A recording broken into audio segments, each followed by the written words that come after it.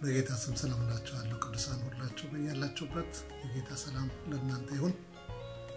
ዛሬ ከእግዚአብሔር ቃል አብረን የምንከፋፈለው የሰጠሁት ርዕስ ከማዕበሉ ወዲያ የሚል ነው። ከማዕበሉ ወዲያ ማዕበል አለ፣ ማዕበል ይኖራል፣ ግን ከማዕበሉ ወዲያ ደግሞ ነገር አለ። ሮሜ ምዕራፍ 12 ቁጥር 12 በተስፋ ደስ ይበላችሁ፣ በመከራ ታገሱ፣ በጸሎት ጽኑ ይላል። በመከራ ታገሱ ይላል። በመኖርባት ምድር በዚህ ዓለም ላይ ወደ ኋላ መለስ ብለን ታሪክ በመናይበት ጊዜ የተለያዩ ማዕበላት፣ አውሎ ነፋሳት፣ የመሬት መንቀጥቀጥ፣ የወረርሽኝ በሽታዎች ደርሷል። ሁሉም በሰውም በንብረትም ያስከተሉት ጥፋት ከፍተኛ ነው። ከሚታወቁት መካከል ሱናሚ የተባለው በባህር ላይ መንቀጥቀጥ ተነስቶ የውሃ መናወጥ የሆነበት ጊዜ ከህንድ፣ ከኢንዶኔዥያ፣ ከስሪላንካ እንደገና ደግሞ ከታይላንድ በ2004 ዓመተ ምህረት የተደረሰው ማለት ነው ወደ 230,000 እንደሞተ ይነገራል። በአሜሪካን ሀገር ኒው ኦርሊንስ የተባለችው ከተማ ካትሪና የተባለው አውሎ ነፋስ ከተማዋ በጠቅላላ በውሃ እንዳጥለቀለቃት ብዙ ሰው ብዙ ንብረት እንደወደመ ይነገራል። በዓለማችን ላይ እስከዛሬ ድረስ ደግሞ በአውሎ ነፋስ ትልቁ ጉዳት ያደረሰው ድሮ ምስራቅ ፓኪስታን የነበረው ከአንድ አመት በኋላ ደግሞ ይህንን አደጋ ከደረሰ በኋላ ባንግላዴሽ የሆነውን መሬት ቦላ የተባለው አውሎ ነፋስ ወደ 500,000 ሰው እንደጠፋ ይነገርለታል። ከሁሉም በላይ ከተረኳቸውና ከነኚህ ሌሎቹም የበለጠ ጥፋት ያደረሰው በስፋትም የበለጠ ስፋትን የሸፈነው በመጽሐፍ ቅዱሳችን የተጻፈ ታሪክ አለ። ያን ጊዜ በመድራችን ከነበሩ ሰዎች ከ8 ሰዎች በስተቀር ሌሎች ሁሉ እንደጠፉ ምድሪቷ ሁሉ በውሃ እንደተጥለቀለቀች መጽሐፍ ቅዱስ ይተርክልናል። የኖህን ታሪክ ማለት ነው። ኖህ ጻድቅ ሰው እንደነበረ በእግዚአብሔር ፊት ሞገስ የነበረው የእግዚአብሔር ቃል ይናገራል። በዛን ጊዜ የኖሩ የነበሩ ሰዎች ደግሞ ልባቸው ክፋት የተሞላ ምድሪቱ የተበላሸች እንደነበረች የእግዚአብሔር ቃል ይናገራል። እግዚአብሔር ሰውን በመፍጠሩ እንደተጸጸተ ይናገራል። እግዚአብሔር እንዳዘነም በዛው ቃል ተጽፎ እናገኘዋለን። ስለዚህ ምድሪቷን ለማጥፋት እግዚአብሔር አሰበ። ነገር ግን ኖህ ጻድቅ ሰው ስለነበረ ከሌላው ጋር ላለማጥፋት እግዚአብሔር ለኖህ መርከብ እንዲሰራ መርከብ ሰርቶ ከጨረሰ በኋላ እሱና ባለቤቱ 3 ልጆቹ ሴም፣ ካም፣ ያፌት የተባሉትን ከነሚስቶቻቸው በዛች በመርከቢቷ ላይ እንዲገቡና ያን ጊዜ እግዚአብሔር ዝናብ በምድሪቱ ላይ ማዝነብ ጀምሮ ከዛ በኋላ ዝናቡ እየሰፋ እየሞላ እየበዛ ሲሄድ ተራራዎቹን ጫፍ ሁሉ እስከሚሸፍን ድረስ የውሃ መጥለቅለቅ በምድሪቷ ላይ እንደሆነ ታሪክ ይነገራል። ኖህ ከነቤተሰቡ ብቻ ሳይሆን ስጋ ካለው ሕያው ነፍስ ያለው ሁሉ ወንድና ሴት ከሆኑትን ከእንስሶችም አንዳንድ ይዞ እንዲገባ ታዘዘ። እግዚአብሔር ኖህ እንዳዘዘው ከሰራና መርከቢቱ ላይ ከገባ በኋላ መርከቢቱ በሯን እግዚአብሔር ራሱ ከዘጋ በኋላ 371 ቀን 1 አመት ከ2 ሳምንት ሙሉ በውሃ ላይ ስትንሳፈፍ ምድሪቷ በውሃ ተጥለቅልቃ በኖረች ጊዜ ከ371 ቀን በኋላ በአራራት ተራራ ላይ መርከቢቷ አረፈች። ውሃው እየጎደለ መጣ። ልክ ይህንን እንደሆነ እግዚአብሔር በዘፍጥረት 9 ከ12 እስከ 15 እንዲህ ይላል። እግዚአብሔርም አለ በእኔና በእናንተ መካከል ከእናንተም ጋር ባለው በሕያው ነፍስ ሁሉ መካከል ለዘላለም የማደርገው ቃል ኪዳን ምልክት ይህ ነው። ቀስቴን በደመና አድርጌያለሁ። የቃል ኪዳን ምልክት በእኔና በምድር መካከል ይሆናል። በምድር ላይ ደመናን በጋረድኩ ጊዜ ቀስቲቱ በደመናው ትታያለች። በእኔና በእናንተ መካከል ሕያው ነፍስ ባለው ሥጋ ሁሉ መካከል ያለውን ቃል ኪዳኔን አስባለሁ። ሥጋ ያለውን ሁሉ ያጠፋ ዘንድ ዳግመኛ የጥፋት ውሃ አይሆንም ብሎ እግዚአብሔር ቃል ሲገባ ቃል ኪዳን ሲያደርግ እናገኘዋለን። ታላቁ ውሃ የጥፋቱ ውሃ የጀመረው በዝናብ ነው። በየዕለቱ እንደሚዘንበው እንደምናየው ዝናብ እንዲሁ ጀመረና ዝናቡ ግን ሳያቋርጥ ቀጠለ። ብዙም ሳይቆይ ያው የዝናብ ብዛት የውሃው ብዛት ምድሪቷን ሁሉ እንደሸፈነ ምድር ብቻ ሳይሆን ተራሮቹን ጫፍ ሁሉ እንደሸፈነ እግዚአብሔር ቃል ይናገራል። ያ ሁሉ ከሆነ በኋላ ደግሞ አንድ ቀን ደግሞ ዝናቡ ቆመ። ከቆመ በኋላ ደግሞ ውሃ እየጎደለ መጣ። ውሃው ቀነሰ። መርከቢቱ በተራራ ላይ አረፈች። ኖህ በሩን ከፈተና ከቤተሰቡና ከእንስሳት ሁሉ ወደ አዲስ ጅምር ወጡ። የኋላ ነገር ቀረና እሱና ቤተሰቦቹ አዲስ ጅማሬ ለመጀመር ከመርከቢቱ ጋር ወጡ። የጥፋት ውሃ አዲስ ጅማሬና አዲስ ቃል ኪዳን መጀመሩን የሚጠቁም ነው። እግዚአብሔር ዓለምን ዳግመኛ በውሃ እንደማያጠፋት ቃል ኪዳን እንደገባ ከኖህና ከፍጥረቱ ጋር የተናገረው ቃል ነው። ሌላ ታሪክ ከመጽሐፍ ቅዱስ ላይ በመናይበት ጊዜ በማርቆስ ወንጌል ምዕራፍ 4 ከ35 እስከ 41 ያለው ጌታችን ኢየሱስ ክርስቶስ ከደቀ መዛሙርቱ ጋር ሙሉ ቀን ሲያገለግል ከዋለ በኋላ በመርከቢቱ ላይ ገብቶ ሰዎችን ካሰናበቱ በኋላ ሲሄዱ ያለው ታሪክ ነው። ማርቆስ 4 35-41 እንዲህ ይላል። በዚያም ቀን በመሸ ጊዜ ወደ ማዶ እንሻገር አላቸው። ሕዝቡንም ትተው በታንኳ እንዲያው ወሰዱት። ሌሎች ታንኳዎችም ከእርሱ ጋር ነበሩ። ብርቱ አውሎ ነፋስም ተነሳና ውሃ በታንኳይቱ እስኪሞላ ድረስ ማዕበሉ በታንኳይቱ ይገባ ነበር። እርሱም በስተኋላዋ ትራስ ተንተርሶ ተኝቶ ነበር። አንቅተውም መምህር ሆይ ስንጠፋ አይገድህምን አሉት። ነቅቶም ነፋሱን ገሰጸው፣ ባህሩም ዝም በል ጸጥ በል አለው። ነፋሱም ተወ፣ ታላቅ ጸጥታም ሆነ። እንዲሁ የምትፈሩ ስለምን ነው? እንዴትስ እምነት የላችሁም አላቸው። እጅግም ፈሩና እንግዲህ ነፋስም ባህርም የሚታዙለት ይህ ማን ነው ተባባሉ። በተለያየ ጊዜ ሁላችን ማዕበሎችን እንጋፈጣለን በሕይወት ዘመናችን። መጽሐፍ ቅዱስ እንደሚናገረው በማቴዎስ 5:45 በጻድቃንና በኃጢአተኞችም ላይ ዝናብ ያዘንባል ይላል። ለነዚያ አውሎ ነፋሶች ምላሽ የምንሰጥበት መንገድ ግን ወሳኝ ነው። የኢየሱስ ደቀ መዛሙርት ይከተሉት ነበር።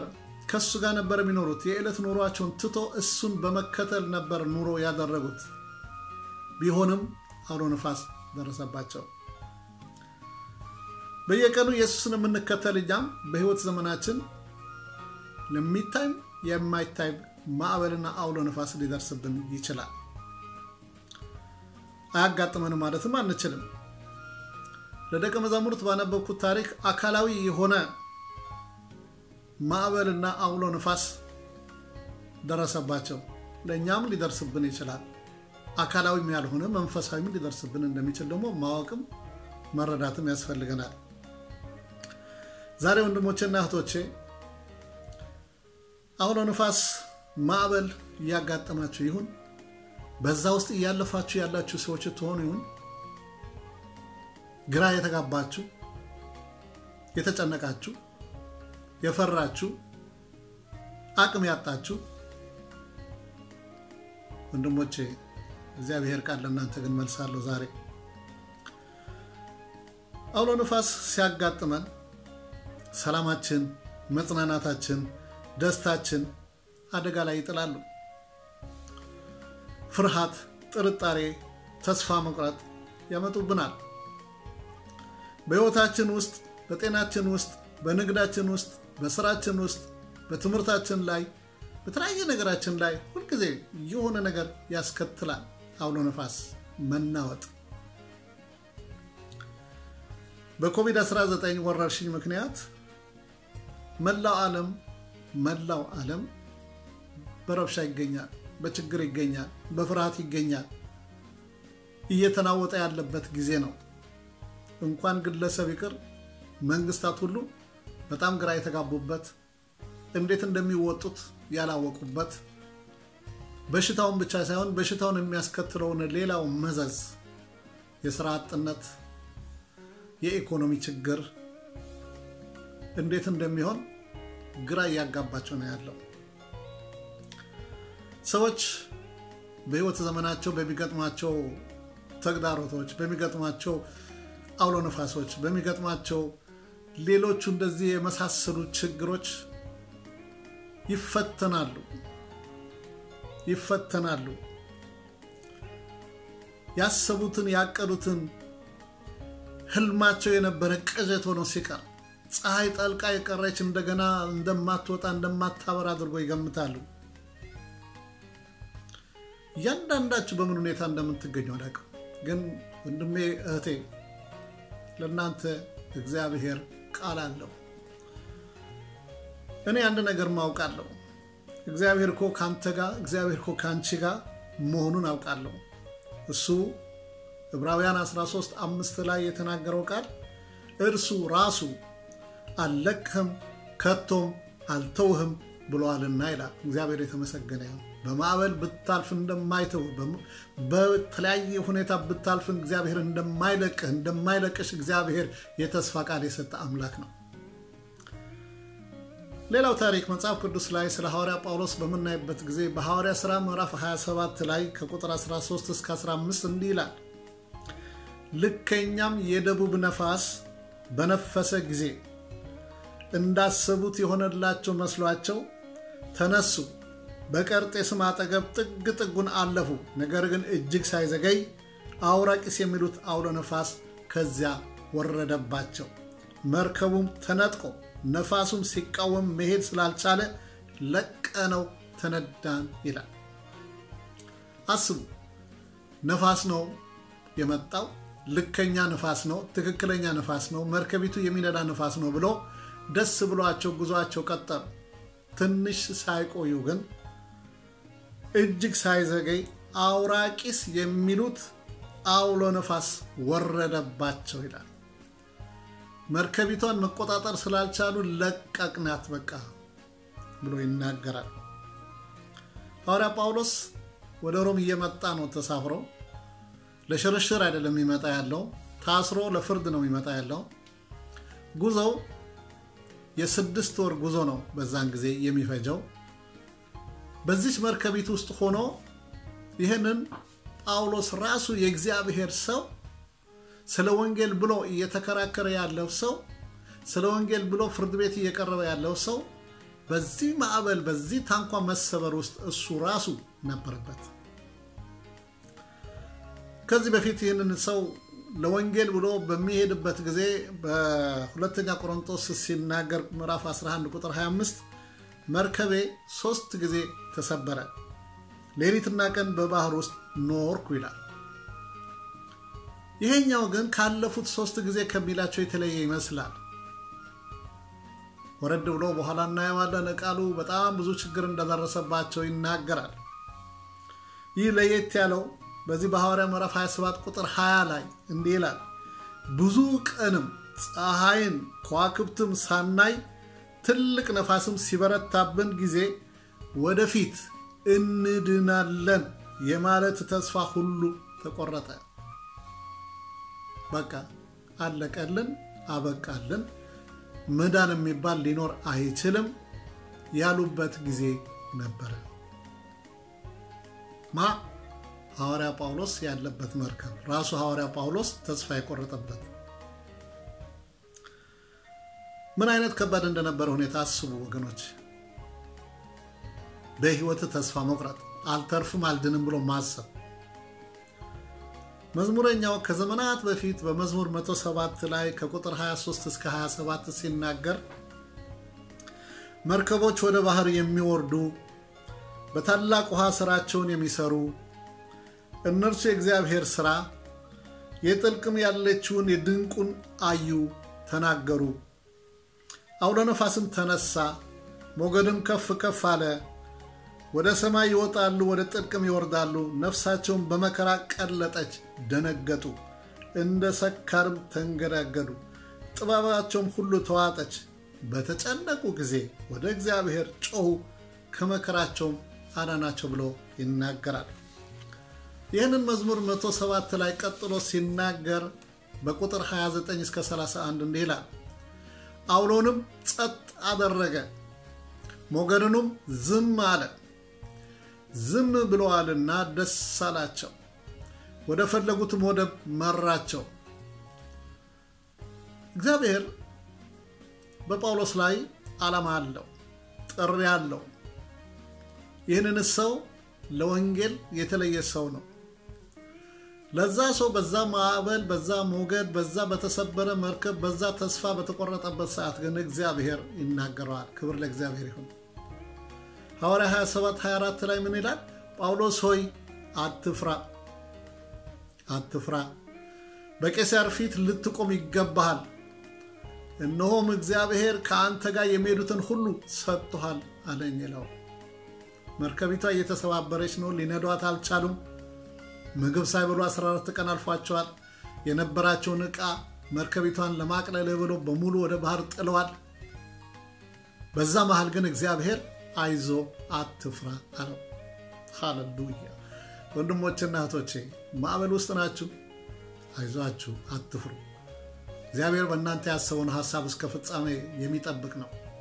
ትደርሳላችሁ ያለው የሚያደርስ፣ ትሆናላችሁ ያለ እንድትሆኑ የሚያደርግ አምላክ ነው። ማዕበል ያልፋል፣ አውሎ ነፋስ ያልፋል። እግዚአብሔር ለኖህ ቃል ኪዳን ሲገባ ቀስተ ደመና ለቃል ኪዳን ምልክት ሰጠው። እኔና እናንተ ከቃል ኪዳን የበለጠ የተስፋ ቃል ያለን ሰዎች ነን። ጊዜያዊ ሁኔታ፣ ጊዜያዊ መከራ፣ ጊዜያዊ ችግር እኔና እናንተ ሊያጠፋን አይችልም በምንም አይነት። የእግዚአብሔር ተስፋዎች ያሉን ሰዎች ነን።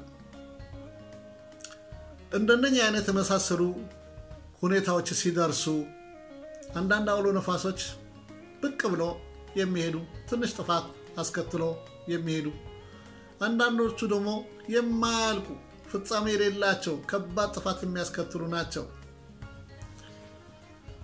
ሌሎች ግን ከባድ ጥፋቶች ቢሆኑም ከባድ ጥፋቶችን ቢያስከትሉ ፍጻሜ አላቸው። ለሁሉ ነገር ፍጻሜ አለ። አውሎ ነፋስም ፍጻሜ አለው። መሬት መንቀጥቀጥም ፍጻሜ አለው። ለዘላለም የሚኖር ምንም ነገር የለም። ስለዚህ አንዳንድ ጊዜ ብዙዎቻችን በአንድነት በመኖርበት ጊዜ አውሎ ነፋስ ሊገጥመን ይችላል። አንዳንዴ በግላችን ለብቻችን ባለንበት ሌላ ሁሉ በሰላም እየኖረ አጠገባችን እያለ እኛ ግን በጣም በትልቅ ማዕበል ለማለፍ እንችል ይሆናል። በመሃል ከተማ፣ በመሃል አዳራሽ ከብዙ ሰዎች ላይ እየተጋፋን እያለን ብቸኝነት ሊያጠቃን ይችላል። ለብሰን ስለታየን፣ ቆመን ስለሄድን፣ ስለተናገርን ሁለንተናችን ሰላም ቢመስል ውስጣችን በጣም በመንቀጥቀጥ በመናወጥ ሊሆን ይችላል። ወንድሜና እህቴ እግዚአብሔር ነገሩን ሁሉ ማረጋጋት ይችላል። ጸጥ በል ሊለው ይችላል። በእግዚአብሔር እንታመን። ያ እስከሚሆን ድረስ ግን እግዚአብሔር ከኛ ጋር እንደሆነ እንዳንዘነጋ እንድናምን ያስፈልጋል። እግዚአብሔር ተስፋዎች አሉት። ዝናብ ከጣለ በኋላ ፀሐይ ስትወጣ ቀስተ ደመና በሰማይ ውስጥ ታየ። የሰማይ አንዱ ክፍል ጨልሞ የሰማይ አንዱ ክፍል ብርሃን ሆኖ በመካከል ቀስተ ደመና ታየ። የመጀመሪያ ቀስተ ደመና የጎርፍ መጥለቅለቅና የጥፋት ውሃ በኋላ ነው የታየው። በእግዚአብሔርና በዓለም መካከል፣ በእግዚአብሔርና በነበሩ ሰዎች መካከል የተገባው ቃል ኪዳን፣ የተስፋ ቃል፣ ሁለተኛ ጥፋት እንደማይመጣ የሚል ቃል። ይህ ቃል ኪዳን ቅድመ ሁኔታ ያለው አይደለም። ቅድመ ሁኔታ የሚጠይቅ አልነበረም። ስምምነቱ እንዲተገበር ከሰዎች የሚጠበቅ ነገር አልነበረም። እግዚአብሔር ራሱ ብቻውን ቃል ገባ። ካሁን በኋላ በዚህ አይነት መልክ ምድሪቷን አላጠፋም አለ። የእግዚአብሔር ቃል የማይሻር ነው። ፍቅሩ የማይሻር ነው። ገደብ የሌለው ነው። ቀስተ ደመና በጨለማ መካከል ዝናብ እየዘነበ ብርሃን መኖሩን የሚያሳይ ነገር ነው። ዘንባል፣ ነገር ግን ቀስተ ደመና አለ። ወንድሜ ያለፍክበት ባለህበት በዚህ ሰዓት ጨለማ በሆነ ግን ቀስተ ደመና ከፊት አለ። ብርሃን አለ። ነገሩ ጸጥ ይላል። አትናወጥ። እግዚአብሔር የተመሰገነ ይሁን። እግዚአብሔር ጠባቂያችን ነው። እግዚአብሔር አምላካችን ነው። እግዚአብሔር መልካም የሆነ ሐሳብ ያለው ነው። ያለፋችሁት ባለው በማንኛው ነገር ተስፋ አትቁረጡ። አውሎ ነፋስም ያበቃል። ከጨለማ በኋላ ከደመና በኋላ ፀሐይ እንደምትወጣ እንደዚሁ ነገሮቻችን አልቆ ብርሃን ይሆናል። ነገሩ ይረጋጋል፣ ሰላም ይሆናል። አያችሁ፣ እግዚአብሔር የተስፋ ቃል ሲሰጥ በቃሉ በራሱ ተማምነው ነው። መጽሐፍ ቅዱሳችን ብዙ የተስፋ ቃላት አሉ። ብዙ ይህ የመጀመሪያ ተስፋ ቃል ነው ይስጥ እንጂ ከዛ በኋላ ደግሞ ሌሎች የተገቡልን ተስፋ ቃላት እጅግ በጣም ብዙ ናቸው። ስለዚህ የተስፋ ቃል ያለን ሰዎች ነን። እግዚአብሔር የተናገረው ደግሞ የሚፈጽም አምላክ ነው። የእግዚአብሔር ተስፋዎች ጽኑና እርግጠኝነት ያላቸው ናቸው። የተናገራቸው እግዚአብሔር ስለሆነ ነው። ስለዚህ ማዕበል ጊዜያዊ ነው። በመዝሙር 30 ቁጥር 5 ላይ ቁጣው እንደ ጥቂት ጊዜ ነው፣ ሞገሱ ግን ለሕይወት ዘመን፣ ለቅሶ ማታ ይመጣል፣ ጠዋት ግን ደስታ ይሆናል። ብዙ ጊዜ እግዚአብሔር የገባልን የተስፋ ቃል እንድንጠራጠር ሁኔታዎች ያጋጥሙናል። ምናልባት እነዛ ተስፋዎች በትልቅ ጉጉት፣ በትልቅ ተስፋ፣ በትልቅ እምነት እየተጠባበቅን እያለን ቀናት፣ ሳምንታት፣ ወሮች፣ ዓመታት እያለፉ ሲሄዱ ተስፋው ሳይፈጸም ሲቀር ግራ ልንጋባ እንችላለን። ምንም ይሁን ምንም የእግዚአብሔር የተስፋ ቃል ግን ሳይፈጸም የማይቀር ነው። ሕያው ነው ቃሉ። የዘገየ ቢመስል ውሎ አድሮ ይፈጸማል። ነገሩ፣ ሁኔታውን፣ አካባቢ ሁሉ ተስፋ የሚያስቆርጥ ነገሩ የማይሆን ቢመስልም የሚታየው ሳይሆን የማይታየው በማመን ቃሉ በማመን የተናገረው እንደሚፈጽም በማመን ወንድሜና እህቴ ዛሬ በሕይወታችሁ ያለው አውሎ ነፋስ፣ በሕይወታችሁ ያለው ማንኛውም ነገር በእግዚአብሔር ኃይልና ስልጣን እንደሚያልፍ እንደ ቃሉ እግዚአብሔር እንደሚያደርግ ማመን ያስፈልጋል። ለጊዜያዊ ችግር ዘለቄታ ያለው መፍትሄ እግዚአብሔር ብቻ ነው። እግዚአብሔር ብቻ ነው መፍትሄ ያለው። የመረበሽ ጊዜ፣ የሁከት፣ የሽብር ያልፋል።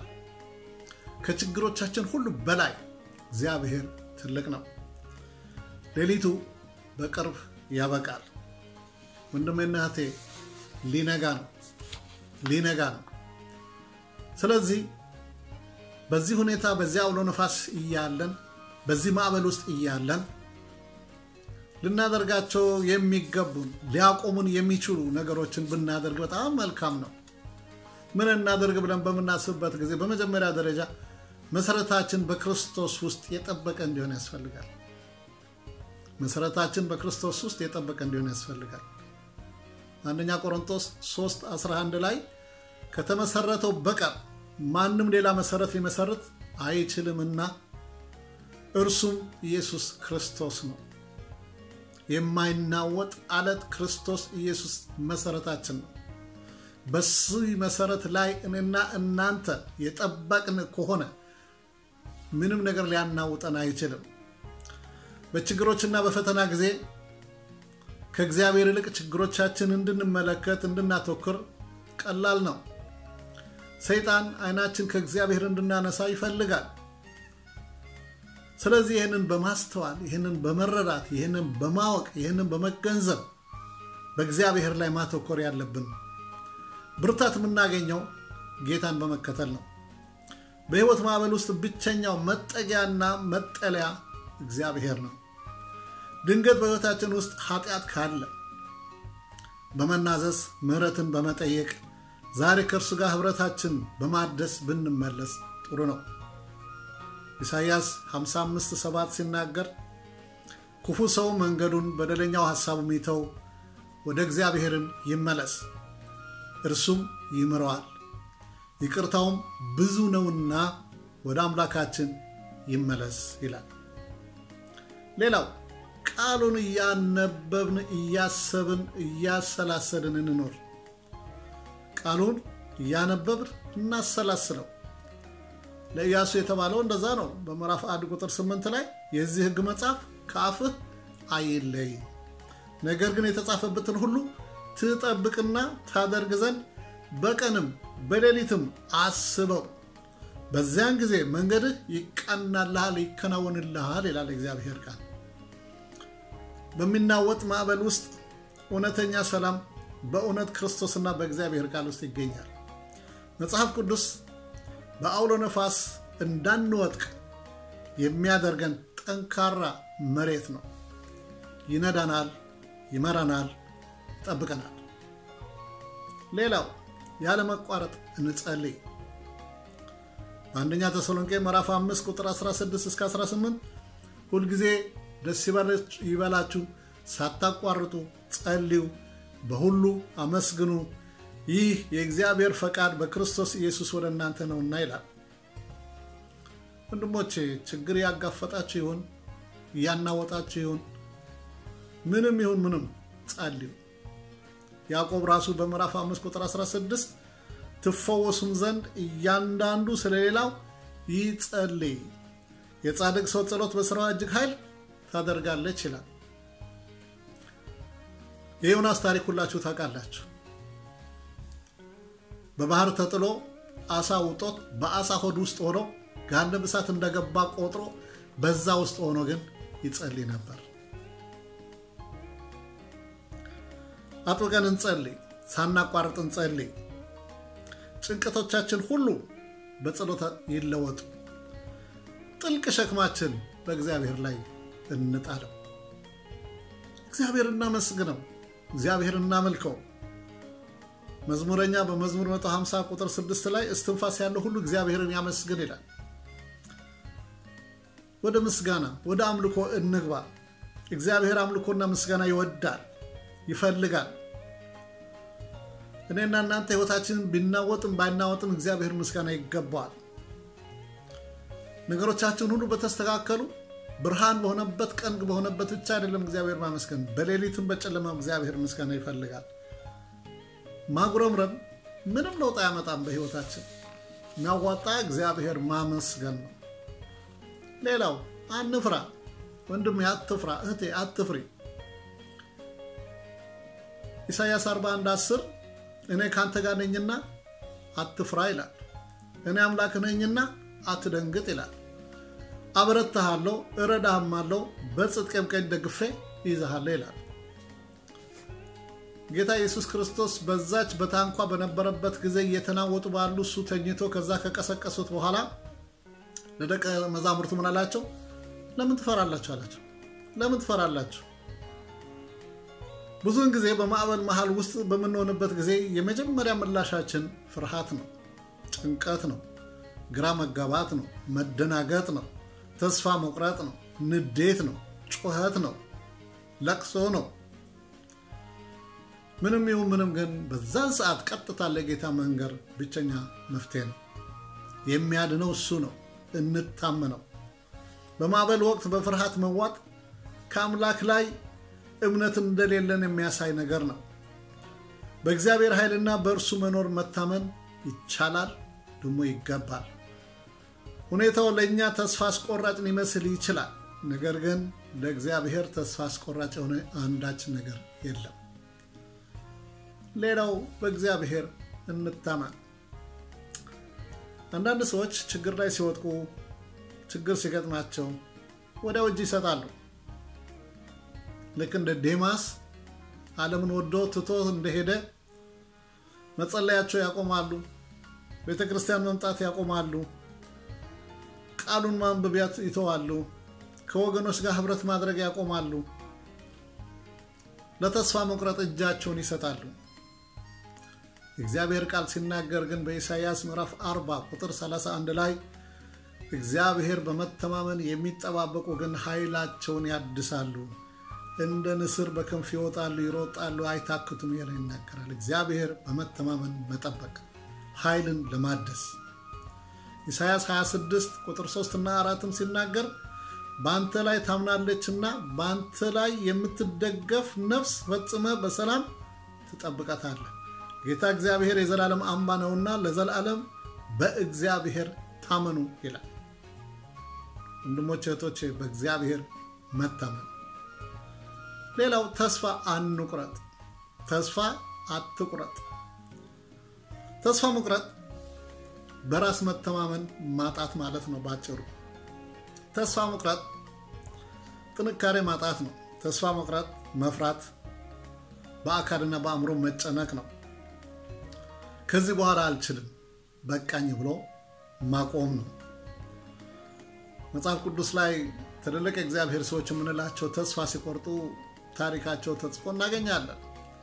ሙሴ እንኳን ብትወስዱ ተስፋ ቆርጦ በዘኍልቍ ምዕራፍ 11 ቁጥር 15 ላይ እንዲህስ የምታደርግብኝ በፊት ሞገስ አግኝቼ እንደሆነ በእኔ ላይ የሚሆነውን መከራ እንዳላይ እባክህ ፈጽመ ግደለኛል።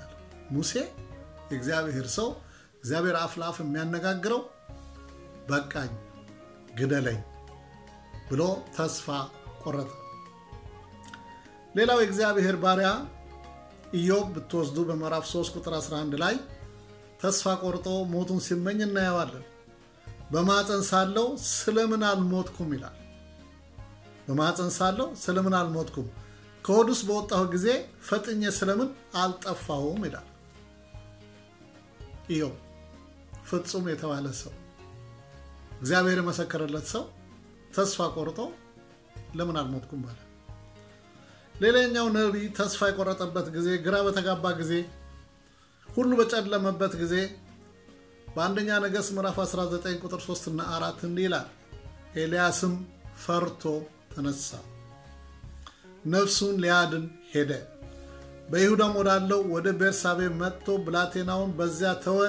እርሱም አንድ ቀን የሚያክል መንገድ በምድረ በዳ ሄደ።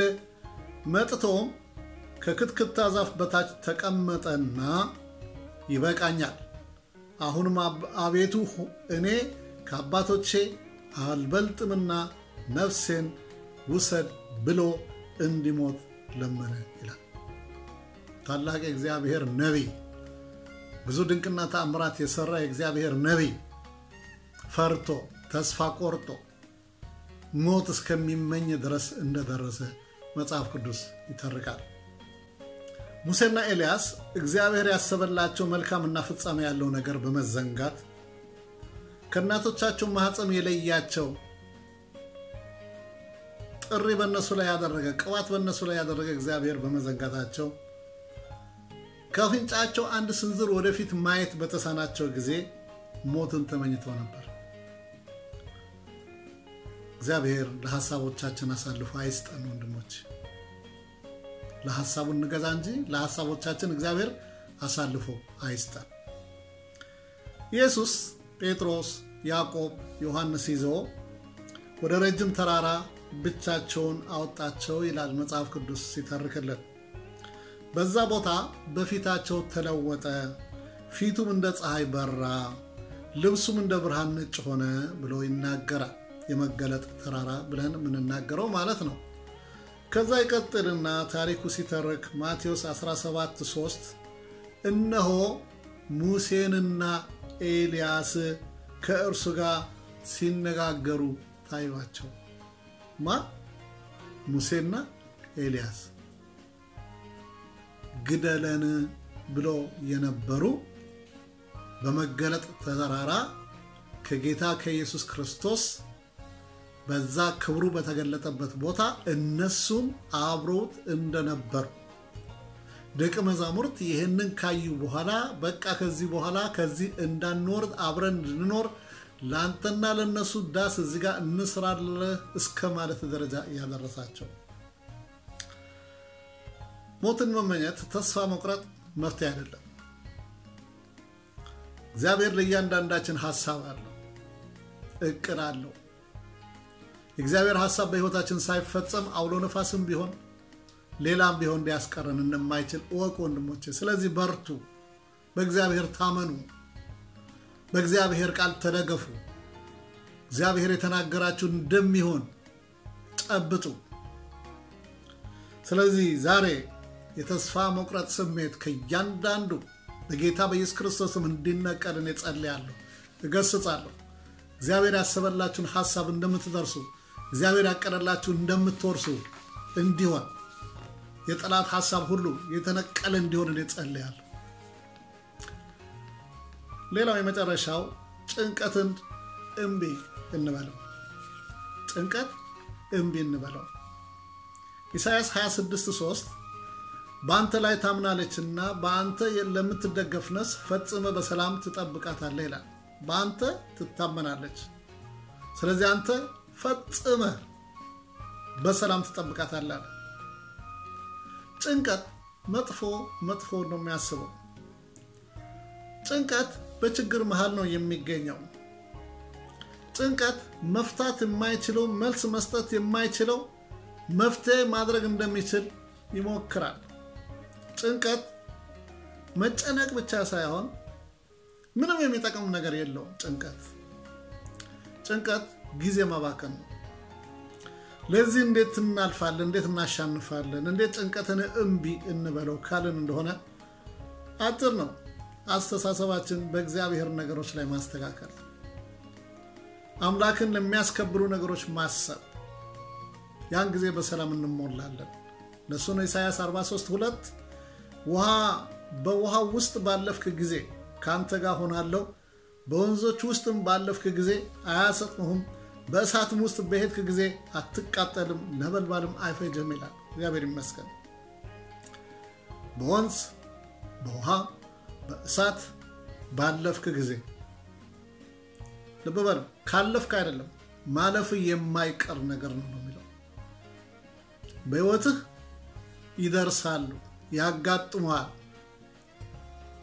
ቢሆንም በዛ መሃል እኔ ካንተ ጋር ነኝ፣ አትሰጥምም፣ አትቃጠልም፣ ምንም አትሆንም፣ አሻግርሃለሁ፣ በዛ ውስጥ አሳልፈሃለሁ ነው የሚለው እግዚአብሔር። ክብር ለእርሱ ይሁን። አውሎ ነፋስ ምንም ሊያደርግ አይችልም ወንድሜ፣ በኢየሱስ ክርስቶስ ስም። የእግዚአብሔር ቃል እንደሚናገር በውሃ ውስጥ ባለፍክ ጊዜ ካንተ ጋር ሆናለሁ ነው የሚለው እግዚአብሔር። እግዚአብሔርን አልፎ እግዚአብሔርን አሸንፎ የሚሄድ አንዳች ነገር ምንም ነገር ሊኖርም ኖሮም አያውቅም። መጽሐፍ ቅዱስ ውስጥ ወንዞችና ውሃ፣ እሳት በሕይወታችን ውስጥ ለሚያጋጥሙን ተግዳሮቶች ወይ ደግሞ ቻሌንጆች እንደሆኑ ምሳሌያዊ አገላለጾች ናቸው። እነኚህ ፈተናዎች በሕይወታችን በሚደርሱበት ጊዜ፣ እያለፍን ባለንበት ጊዜ ጌታ ከኛ ጋር እንደሆነ እኮ እየተናገረ ነው። ዛሬ በዚህ አይነት ሁኔታ ያላችሁ ካላችሁ የእግዚአብሔር ቃል ላስታውሳችሁ፣ እግዚአብሔር ከእናንተ ጋር ነው። በዛው ባላችሁበት ኮንዲሽን፣ በዛው ባላችሁበት ሁኔታ እግዚአብሔር ከእናንተ ጋር ነው። ያ እናንተ ያስጨነቀ ያናወጠ ያለው ነገር በዛ ውስጥ እሱ ከእናንተ ጋር ነው። አሜን። እግዚአብሔር የተመሰገነ ነው። ነበልባል እንኳን እንደማያቃጥል ይናገራል። እነ ሲድራቅ፣ እነ ሚሳቅ እና አብደናጎ እናውቃለን፣ በእቶን ውስጥ የተጣሉ ሳይቃጠሉ እንደወጡ። ዛሬ ቃጠሎ የሆነብን፣ እሳት የሆነብን፣ ሌላ የሆነብን ነገር ቢኖር በጌታ በኢየሱስ ክርስቶስ በእግዚአብሔር ቃል እንታመን። አእምሯችን ሐሳባችን ለመስረቅ የሚፈልገው ማንኛውም ጊዜያዊ የሆነ ሁኔታ ትተን በእግዚአብሔር ቃል እንደገፍ። ጨለማ ያልፋል፣ ፀሐይ እንደገና ታበራለች። ጠልቃት ቀርም ወንድሜ፣ ላንተም ከፊት ብርሃን አለ። እህቴ፣ ላንቺ እግዚአብሔር ከፊት ያዘጋጀው ብርሃን አለ። ዞር ብላችሁ እናንተ ቀስተ ደመና ተመልከቱ፣ የእግዚአብሔር ቃል ኪዳን ተመልከቱ። ምንም ይሁን ምንም በእግዚአብሔር መታመን ያስፈልጋል። አንድ መልእክት አለኝ። ድንገት ይህንን ቃል እየሰማህ ያለው እየሰማሽ ያለሽው ጌታ ኢየሱስ ክርስቶስ እንደ ግል አዳኝና መድኃኒት አድርጋችሁ ያልተቀበላችሁ ካላችሁ ይሄ ጥሩ አጋጣሚ ነው። በማዕበል ላይ ልትሆኑ ትችላላችሁ በእሳት ውስጥ ልትሆኑ ትችላላችሁ በአውሎ ነፋስ ውስጥ ልትሆኑ ትችላላችሁ እግዚአብሔር እናንተንም ማዳን ይችላል ማዳንም ይፈልጋል ስለዚህ ይህንን ጌታ እንድትቀበሉ የሕይወታችሁ ጌታ የሕይወታችሁ ንጉስ እንዲሆን አዳኛችሁ እንዲሆን በመስቀል ላይ የከፈለውን ዋጋ አምናችሁ እንድትቀበሉ ኃጢአተኞች እንደሆናችሁ ተረድታችሁ ምህረትን ልትለምኑ ዓለምን ክዳችሁ ኃጢአትን ክዳችሁ ሰይጣንን ክዳችሁ ጌታ ሆይ ማረኝ ተቀበለኝ ልጅ አድርገኝ ስሜ በሕይወት መዝገብ ጻፍ ምራኝ ብላችሁ ብትጠይቁ ዛሬ አሁኑኑ በዚች ደቂቃ ይህንን ጸሎት ብትጸልዩ እግዚአብሔር ይቀበላችኋል ይምራችኋል በመታልፉበት ነገር ሁሉ ምህረት አድርጎ እጃችሁንም ይዞ ደግፎ ያወጣችኋል እግዚአብሔር በነገር ሁሉ ይባርካችሁ ሰላሙንም ይስጣችሁ